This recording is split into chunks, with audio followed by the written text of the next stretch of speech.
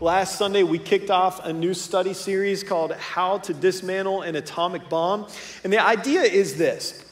When it comes to burnout or fatigue or exhaustion, every single one of us is a little bit like a bomb that's ticking down to boom. And there are certain things that you can do, certain steps you can take, certain rhythms you can build into your life to get healthy with those things, with your level of fatigue and anxiety and exhaustion and all that kind of stuff, burnout. And if you don't take those steps, eventually it's going to blow up in your face.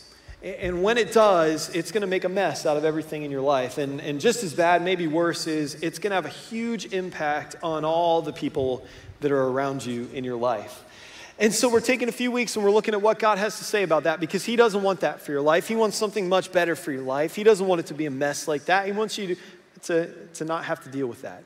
And he has some really good things to say to us about it. So again, we started last week. We're going to keep rolling this week. So if you have a Bible, open up to Romans chapter 12. If you have the Bible app on a device, a phone or a tablet, Romans chapter 12, that's where we're going to be almost the whole way this morning. So just hang out there. If we do anything else that you need to track with as far as scripture goes, we'll throw it on the screen for you. But Romans 12, if you have it, open it up, and we'll just kind of camp out there.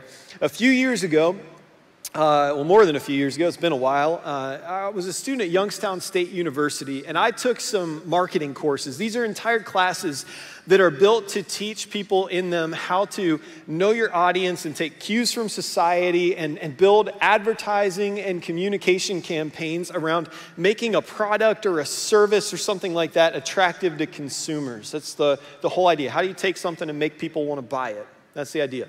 And in this class, there was a CEO named Michael Brenner. This quote was in one of our books from this guy. And I want to share the quote with you because it summarizes this well.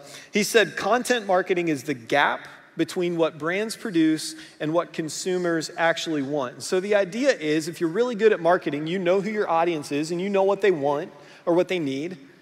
Or maybe it's you know what they think they want or need. And you know how to take a product or a service and make people think that it can meet that need, or that it can scratch that itch or fulfill that desire in their life. You can make people think, hey, this is the answer to the problem. This is the thing you're looking for. That's what marketers do. And the good ones are really, they're able to do it in a memorable way. They can sink a hook in your brain before you even know that they're doing it, and so you remember those things. And I want to show you what I mean. So what I'm going to do is I'm going to give you like a slogan, an advertising slogan or a tagline, and I want to see if you can tell me what company that slogan belongs to, okay? A little participation. So I need you awake, I need you loud, and let's do this. We'll do a little crowd participation, all right? I'll give you a slogan. You tell me whose slogan it is. The first one, really, really easy. Just do it. Nike, yeah, easy one. All right, how about this one? The best a man can get. Gillette, eat fresh. Subway, good. The happiest place on earth. Cleveland Brown Stadium. You got it. Maybe she's born with it, maybe it's Maybelline. And here's the last one, have it your way. Burger King, right? See what I mean? Good marketing sticks with you. The people who do it well, they're able to craft these things to stick with you. But here's the problem, all right? I want to reveal something about marketing. I want to tell you what the problem is. The problem is that there's one thing that's not all that important to marketers, and that is telling you the truth. Now, I'm not going to say that companies hire marketers to lie to you, and I'm not saying that marketers have ill intentions, at least not all of them. But companies also don't necessarily hire marketers to be fully honest with their audience. That's not their job. Their one goal is to convince you that you need whatever the thing is that they're selling you. That's what marketers want to do. And so I've been thinking, wouldn't it be great if marketing was just fully honest? Wouldn't it be great if somebody passed a law and said, hey, your marketing, you just got to be totally honest so that nobody gets to the point where it's too late and they've already bought this thing and then they find out this isn't what I thought I was buying. It doesn't fulfill the need I thought it fulfilled. I think it would be great if advertising just had to be totally honest. And so I want to show you what this could look like. I came across this online a little while ago. I'm going to give you some examples of what honest marketing might look like. We'll put some of these on the screen. Check this out. Here's the first one.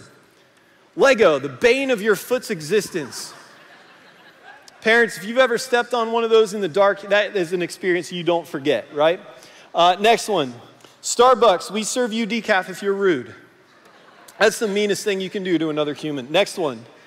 Candy Crush, the game version of pure cocaine. Some of you in the room need rehab. Next one. Netflix. Spend more time searching than actually watching. Yep. Okay. WebMD. Convince yourself you have a terminal illness. It's common cold, but you're calling in hospice, right? Next one. IKEA. We throw in extra parts just to mess with you. And final, 2 more. Old Spice. Smell like grandpa. How's that for a tagline? And last one. Yellow Pages. Here, you throw this away. Maybe it's a little ridiculous, but wouldn't it be just a little bit nice, honestly, if marketers had to be honest like that, if they had to be right up front instead of making you wait till later to find out what these things are really about? It makes me think of this. Many of you know my wife, Ashley, or you've met her, seen her on social media, or bumped into her in the hallway. And a few years ago when we first met, we were getting to know each other, and we found out that we have this shared love of going to the movies. We both love going to a movie theater, and I like to go there to take naps because it's dark and it's cold, and for some reason I sleep super well in a theater, but she actually likes the movie.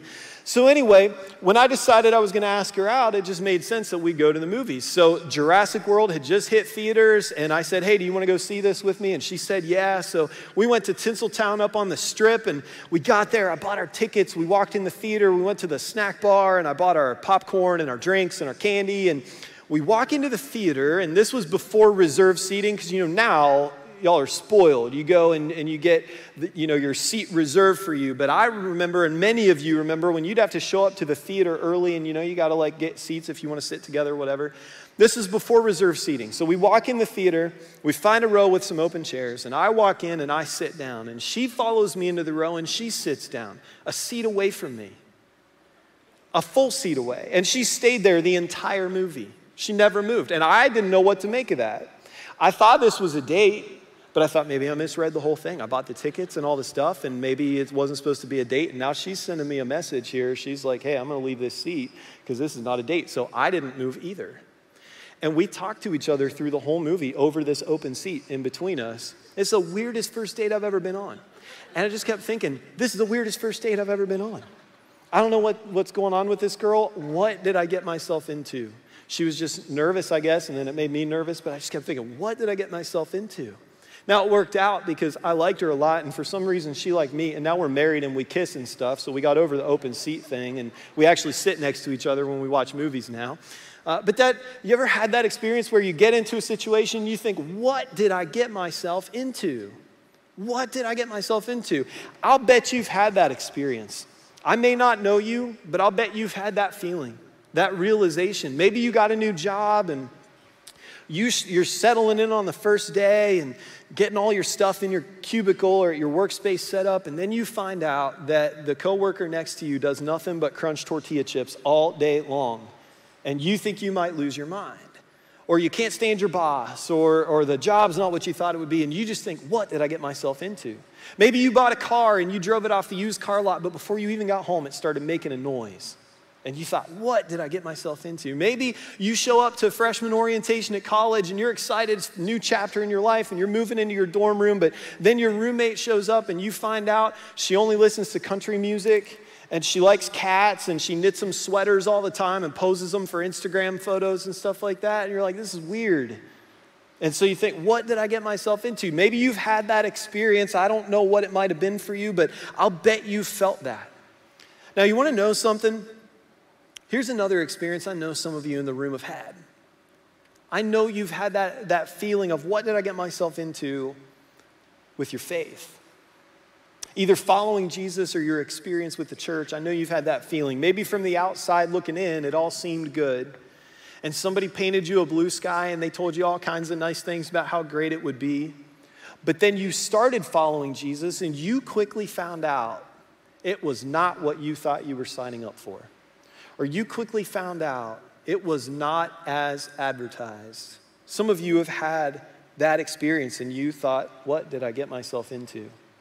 Well, picture this. What if Christianity took a similar approach to those honest brand slogans we looked at a few minutes ago? What if Christians, what if Jesus, what if the church, what if we just put the brutal truth right up front and said, this is what it's all about, and it was fully transparent, fully as advertised? What would that be like? Wouldn't that be great?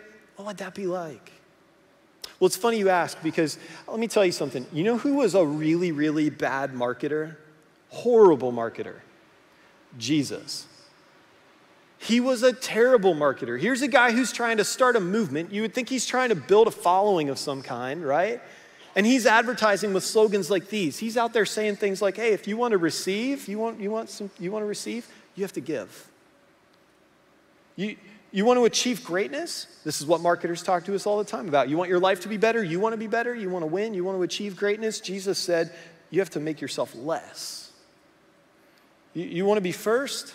You have to be last. You want to be strong? You have to become weak. You want to be exalted? Well, you have to humble yourself. And all his Twitter followers are unsubscribing because they're like, this is not what I signed up for. He's a horrible marketer. Those are not ways to attract a following. It's ways to drive people away. Well, you know what?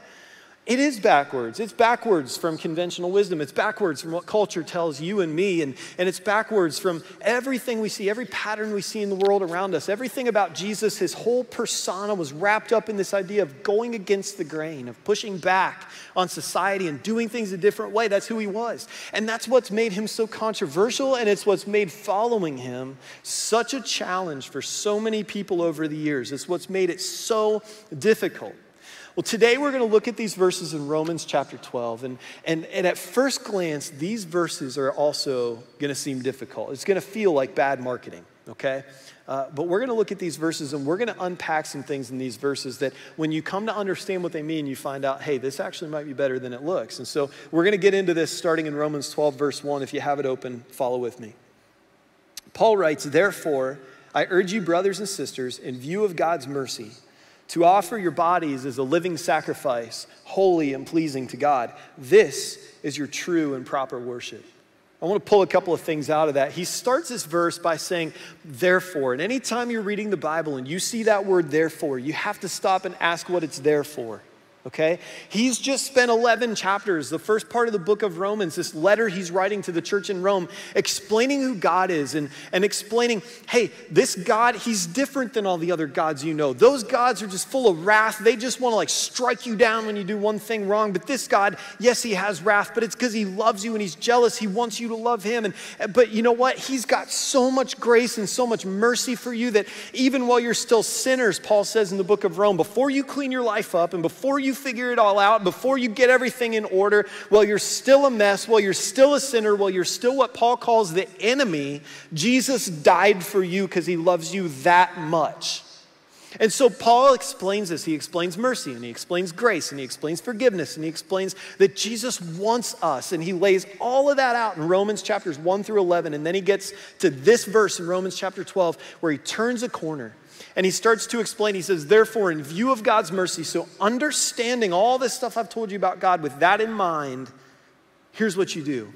And he goes on and he says, offer your bodies as a living sacrifice. Now, sacrifice is something that people in Rome understood because their system of worship, they had all sacrificed or seen sacrifice or been around sacrifice. For the Jews who had been God's people for centuries and centuries, they had sacrificed to God. But even for people who worshiped false gods, imaginary, lowercase g gods, like they understood sacrifice too because they would sacrifice produce or an animal or something, the fruits of their labor. Some pagan forms of worship would even do human sacrifice. They would take people and they'd kill them and put them on an altar and burn them and offer them to their false gods. And so they understood sacrifice. But Paul says something different in here. He says, hey, you offer your bodies as a living sacrifice. And I'm sure a whole lot of eyebrows were raised in the room in Rome when they read this letter.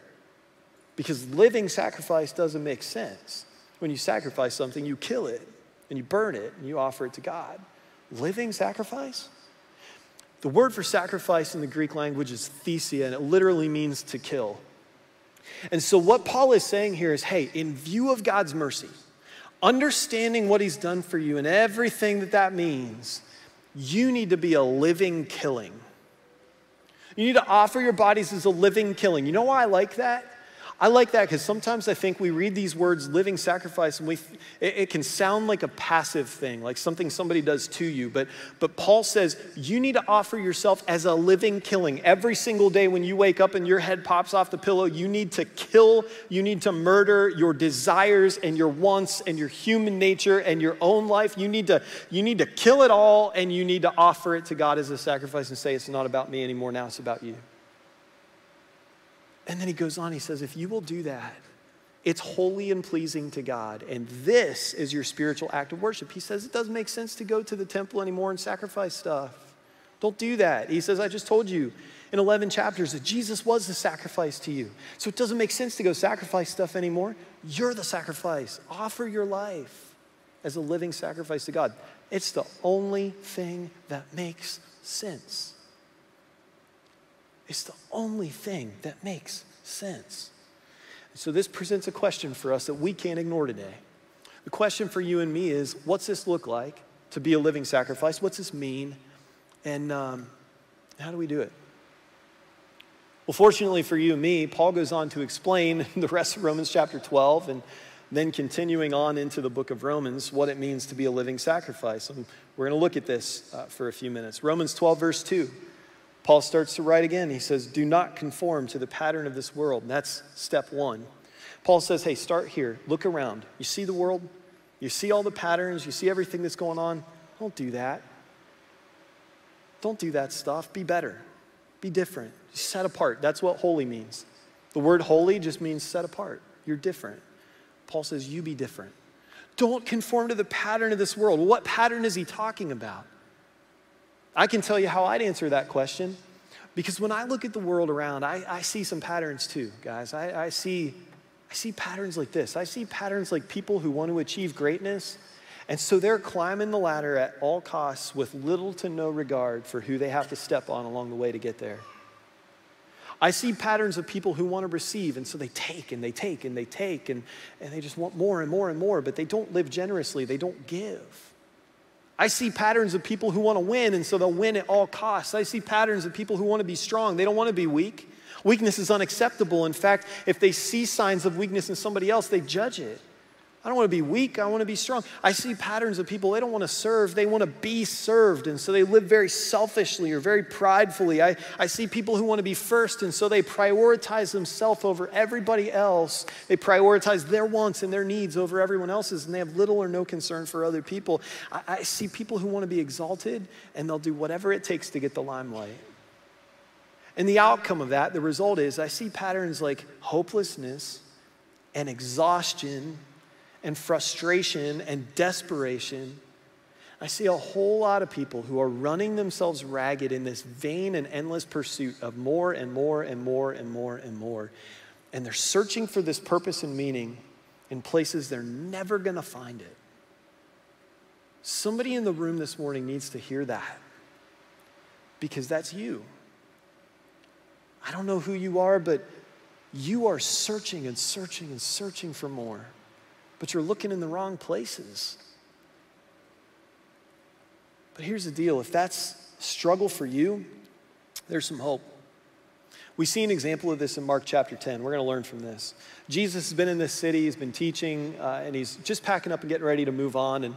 And in the book of Mark, we see this rich young ruler who sees Jesus heading out of town. And so he runs to catch up to him, and he stops him. And here's the encounter that follows. Mark 10, starting in verse 17, says, as Jesus started on his way, a man ran up to him and fell on his knees before him. Good teacher, he asked, what must I do to inherit eternal life? Well, why do you call me good? Jesus answered, no one is good except God alone. You know the commandments. You shall not murder. You shall not commit adultery. You shall not steal. You shall not give false testimony. You shall not lie. Honor your father and mother. Well, teacher, the man declared, all these I've kept since I was a boy. So Jesus looked at him and he loved him. One thing you lack, he said, go and sell everything you have and give to the poor, and you will have treasure in heaven, and then come and follow me. And at this, the man's face fell, and he went away sad because he had great wealth. Here's a man who, he's young, he's powerful, he's rich. By worldly standards, he's doing pretty well. But he's identified a void in his life. He's identified an emptiness or a longing. He has this need and he doesn't know how to fill it, but something in him is drawn to Jesus and he thinks maybe he's got the answer. And so he comes to him and he says, what do I do? And instead of giving him the answer, Jesus gives him this list. It's a list of some of the 10 commandments from the Old Testament. Specifically, he names the 5th, 6th, 7th, 8th, 9th, and 10th commandments. And the man says, hey, I'm good with all that, Jesus. All that stuff, I've been doing that since I was a kid. That's not a problem. That can't be it.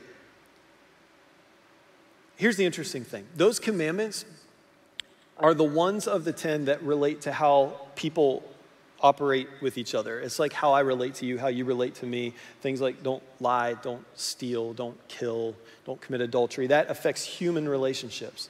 And so when it came to the man's human relationships, he's saying, Jesus, I'm good. But here are some of the commandments Jesus didn't mention. He didn't mention commandments like the first one that says, don't have any other gods. And he didn't mention the second commandment that says, hey, don't have any idols, no other objects of worship in your life.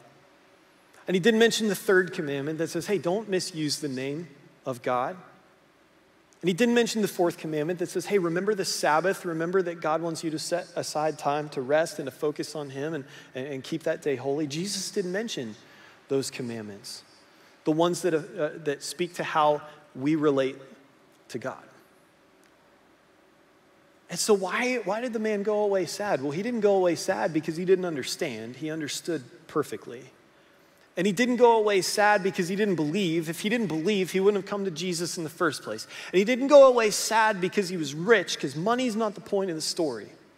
Here's the point of the story. Jesus didn't mention those commandments because he knew completely that that's what this man struggled with. You see, this rich young ruler did have a God, and his God was his money. It was his stuff. He did have an idol, and his idol was his lifestyle. He did misuse the name of God because he was a ruler, specifically a religious ruler. He was a leader in the church, and he's claiming, he's presenting this image like he's got it all together and he's in a good place with God, but he really wasn't. Because when Jesus asked him to surrender his stuff, he couldn't do it, right? Like he names these things, and this man knew that he wasn't where he needed to be in his positioning with God. And so he went away sad because he couldn't picture his life without his stuff.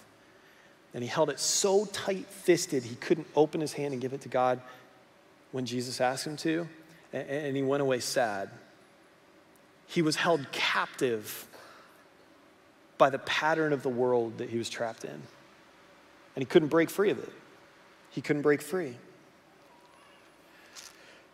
Maybe you can relate. Maybe it's not money, but maybe there's something else in your life that you're held captive by. Maybe a pattern of the world that you're trapped in.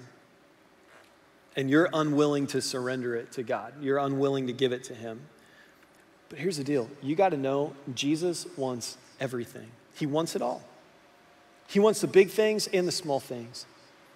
He wants you to surrender bad things, unhealthy habits, destructive patterns in your life, but he wants the good stuff too. He wants everything you are and everything you have. He wants you to hold it open-handed and give it to him.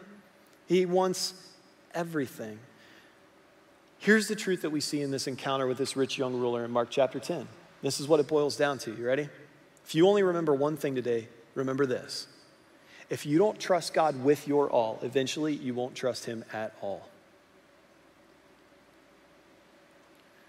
If you don't trust God with your all, eventually you won't trust him at all. But you need to know that there's hope for you if that's you. Because here's what Paul goes on to say in Romans chapter 12 and the rest of verse 2. He says, don't conform to the pattern of this world, but be transformed by the renewing of your mind. And then you'll be able to test and approve what God's will is, his good and pleasing and perfect will. He says, be transformed by the renewing of your mind. In other words, what that means is let God reframe the way you see your life. Let him give you a new perspective. Let him reprogram your thought processes and change the way you think about things and change the way you see your life. Because here's the deal. How you see your life shapes your life. I call that the principle of perspective, and that's kind of what this is all about today. How you see your life shapes your life, and Paul is saying, let God change the way you see your life. Let him reshape that. Let him give you a different perspective, and it'll change everything. And you want to know, change it to what? Well, that's pretty simple. Another course I took in college was an intro to psych course I took my freshman year. And if you've ever taken an intro to psych course or any kind of psychology class, this is probably going to sound familiar to you. You will have heard something about this. But we talked about this practice called self-talk. Self-talk is basically the inner dialogue that happens in your head. It's you talking to you. So it's like, when you stub your toe, you step on a Lego and you want to cuss, but you don't do it out loud, that's self-talk, okay? That's inner dialogue. When you get cut off in traffic and you're screaming in your head, but nobody's around to hear you, that's inner dialogue. How about this one? When you make a mistake and you know it, and it's a big one, and you just beat yourself up over it, that's self-talk. It's inner dialogue, things that may not ever be said out loud, but you say them to yourself. And psychologists will tell you that self-talk has huge influence over who you are and how you see your life. And so one of the practices that counselors or psychologists will recommend pretty frequently to people who wrestle with anxiety or depression or poor self-image or self-esteem is to practice what they call positive self-talk. So it'd be things like this. It'd be things like maybe you naturally say to yourself, I'm such a failure. Nobody loves me. My life's a mess. Nothing's ever going to get better. I messed that up so bad. It's those negative things that you say to yourself. It's those negative ideas or questions or beliefs about who you are, thoughts, all those kind of things. And what they would have you do with positive self-talk is combat those things by literally intentionally saying, whether you do it out loud or just quietly in your head, but you intentionally say positive things to yourself. So instead of saying, oh, I'm such a failure, you would say, I can do this. Or instead of saying, oh, I messed that up so bad, you can say, I can get it better next time. Or instead of saying, oh, everybody hates me, nobody loves me, my life's a mess, you would say, my life has potential, and my life has worth, and my life has value and meaning. I have purpose. It's saying things intentionally to yourself that are positive to combat those negative things. And so what I want to do today is I want to give you a piece of positive self-talk that you can use in the moments where you feel that battle between the part of you that so badly wants to do what you know Jesus wants you to do, and it's battling against the part of you that just really wants to do what you want to do. Because that's what's going to push back on you doing what Paul says, being a living sacrifice. It's that urge, like, I don't want to die to myself. I want to live my way. When you're in those moments of battle, I want to give you a piece of positive self-talk that can help you out. And if you'll make this an intentional part of your routine and your thought processes in those moments, that battle gets a little easier. So I want you to repeat this after me, okay? You ready? It's not about me. It's all about him. It's not about me. It's all about him. If you will say that to yourself in those difficult moments, guys, I guarantee you that battle gets easier over time. I promise you. And you know how I know? I know it's true because that perspective, according to Paul in this chapter in Romans 12, is exactly the kind of perspective that helps us understand our purpose. Paul calls that God's good and pleasing and perfect will. And he says, if you'll be transformed by the renewing of your mind, if you will let God do that in your life, you'll be able to see what it is. You'll be able to discern it. You can figure it out, what God wants from you, that purpose that he's put in your life. You'll be able to get a clearer picture of it. And so the rest of this chapter is Paul going on to explain how that should start to play out in our lives and how our lives should look once we've been renewed in our thinking. He gives us really kind of two areas of focus. The first one starts in verse 3, goes through verse 8. And in this passage, he explains that every single one of us has a gift that we've been given by God to meet a need in partnership with the church. So check this out, starting in verse 3. He writes, for by the grace given me, I say to every one of you, do not think of yourself more highly than you ought, but rather think of yourself with sober judgment in accordance with the faith that God has distributed to each of you. For just as each of us has one body with many members, and these members do not all have the same function, so in Christ we, though many, form one body, and each member belongs to all the others. We have different gifts according to the grace given to each of us. If your gift is prophesying, then prophesy in accordance with your faith. If it's serving, then serve. If it's teaching, then teach. If it's to encourage, then give encouragement. If it's giving, then give generously. If it's to lead, do it diligently. If it's to show mercy, do it cheerfully. He says, you have a gift. And it takes all of us working together with our unique gifts and our unique wiring and our unique personalities and who God made us up as unique individuals. It takes all of us working together for the church to really function the way it should so that we together as one body can be effective at reaching people who are lost and searching and giving them the hope of Jesus. And without any one of you, we are not as effective as we ought to be. So whatever your gift is, whatever you're good at, whatever God's given you that you excel at, if you're not using it, then you're holding the church back from reaching more people with the same hope that you've experienced in Jesus. It takes all of us working together. And Paul says when when he renews your mind, when he reframes your life for you, when he helps you see your life differently and it takes on a new shape, the first part of that is you understand, I need to leverage the gifts that I have in my life to help. I need to get in the game. That's part one, okay?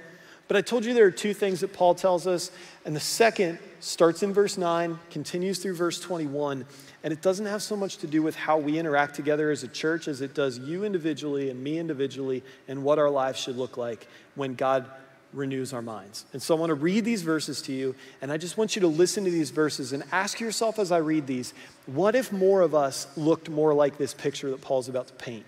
What kind of world would we live in? It'd be a lot better world to live in. Check this out. He says this, love must be sincere. I mean, we could stop right there, guys.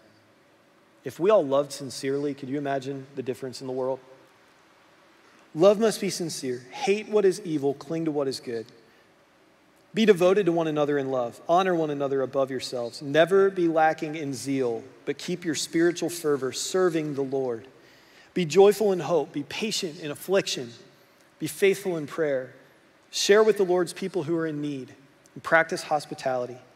Bless those who persecute you. Bless and do not curse. Rejoice with those who rejoice. Mourn with those who mourn. Live in harmony with one another. Don't be proud, but be willing to associate with people of low position. In other words, don't only care about people that can do something for you. Love unconditionally. Don't be conceited. Do not repay anyone evil for evil. Be careful to do what's right in the eyes of everyone. If it's possible, as far as it depends on you, live at peace with everyone. Do not take revenge, my dear friends, but leave room for God's wrath, for it's written, it is mine to avenge. I will repay, says the Lord. But on the contrary, if your enemy is hungry, feed him. And if he's thirsty, give him something to drink. In doing this is kind of funny. He says you will heap burning coals on his head. Somebody drive you crazy, you don't really like them, you want to really tick them off, just be nice to them. That's what Paul says. Do not be overcome by evil, but overcome evil with good.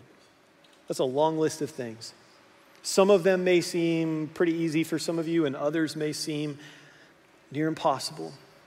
It's a long list, but could you imagine if more of us, if our lives looked like that? The difference it would make in the world. Could you imagine what kind of place it would be to live? Here's what all this comes down to, okay? I know this isn't easy to reflect all these things in your life, but it comes down to this. Your life is not your life, it's a trust. Your life is on loan. Your time, your talent, your treasure, it's not yours, it's God's. He owns it. You get it for a second, but trust me, life is fast. And all that stuff's gone before you know it. And so the question is, how do you invest it? What do you do with it during the time that you're in this world so that it pays a dividend that lives beyond you, right? Your life is on loan, and you've been given free will. You've been given the ability to decide for yourself what you're going to do with all this stuff. But let me tell you, if you choose to make it about you, you will strive for more and more and more and more and more. And you will kill yourself in the pursuit of more and more and more and more and more and more, because it's never enough. When you make your life about you, it's never enough. It's always about, I need to be better. I need to do better. I need to climb higher. I need to achieve a next level of greatness. And it's all about you. And it's the most unsatisfying way to live. But if you will let God renew your mind and reprogram your thoughts, change the way you see your life, and remember, how you see your life shapes your life. So if you change the way you see your life, it takes on a different shape, maybe more like what we read here in Romans chapter 12. If you will do that, then that endless, fruitless, vain pursuit of more can stop, and you can finally breathe. And I know some of you in the room this morning, that's what you want. You just want to breathe. You just need that weight off your shoulders. And so here's where you start this week. 4 things for you to consider. And I want to challenge you to make these, you got to make this a daily thing. This can't be like, I went to church Sunday, I heard a sermon, there were some good things in there I kind of liked, so my life changed. It doesn't work that way. You have to make this a habit. It has to be a daily thing. 4 things to consider. Number 1, think more about others than yourself. Number 2, think like a steward, not an owner. It's not yours, you get to manage it, so think that way. Number 3, think about your work, not what others are doing. Don't be focused on everybody else. You think about what God gave you to do. Focus there. If we'd all do that, it'd be amazing the amount of stress we would just eliminate from our lives. So think about your work, not what others are doing.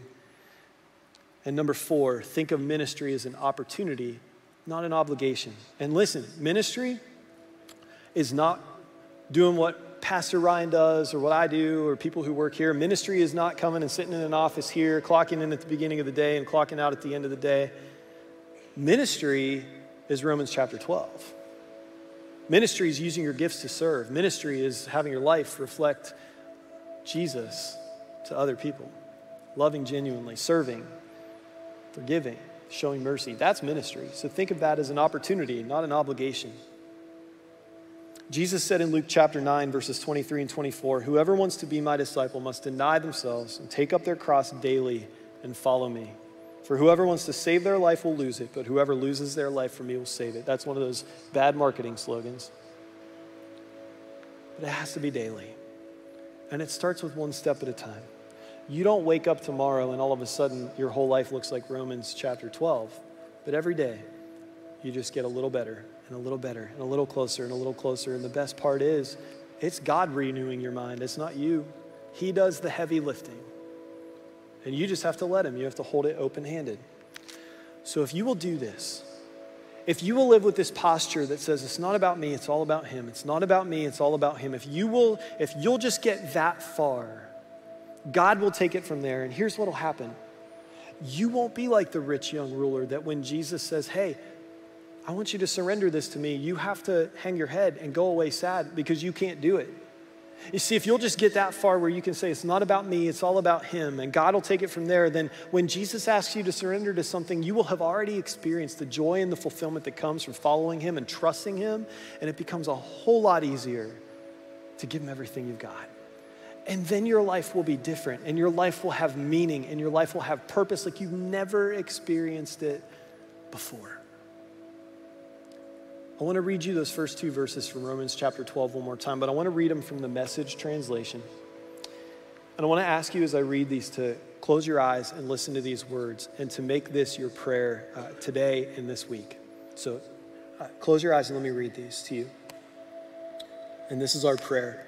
Paul says, here's what I want you to do. God helping you. Take your everyday, ordinary life, your sleeping and your eating, your going to work and walking around life, and place it before God as an offering. Embracing what God does for you is the best thing you can do for him.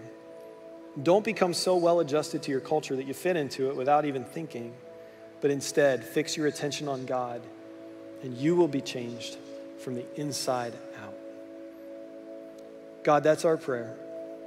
Help us to fix our eyes on you.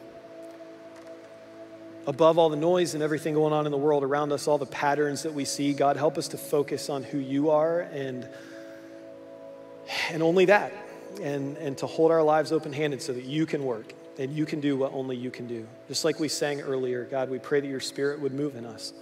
God, we want to look more like Jesus, and so we trust you that if we'll meet you there, if our posture will say, it's not about me, it's all about you, that you'll take it and you will work and you will help us to look more like you.